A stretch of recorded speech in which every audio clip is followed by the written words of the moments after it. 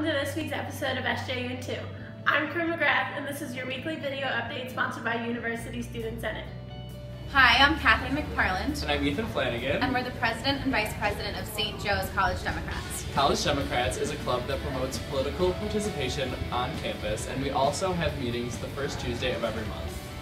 Also, November 3rd is Election Day, so make sure you get out and vote. Exactly. And if you aren't registered, register to vote. You should. It's really easy. Happy Election Day! Happy Election Day!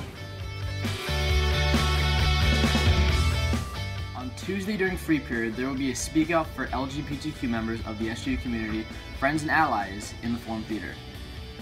On Friday at 10 p.m., SJU by You will be featuring the Ready Set, hosted by the Student Union Board, taking place in the Perch. And lastly, Monday begins spring registration.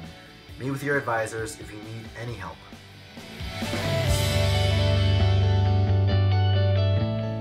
Hi, my name is Paulina Syracuse from the class of 2018. As a member of Student Senate, the biggest project I am working on is a Christmas tree lighting, which will be held on Monday, December 7th at 5 p.m.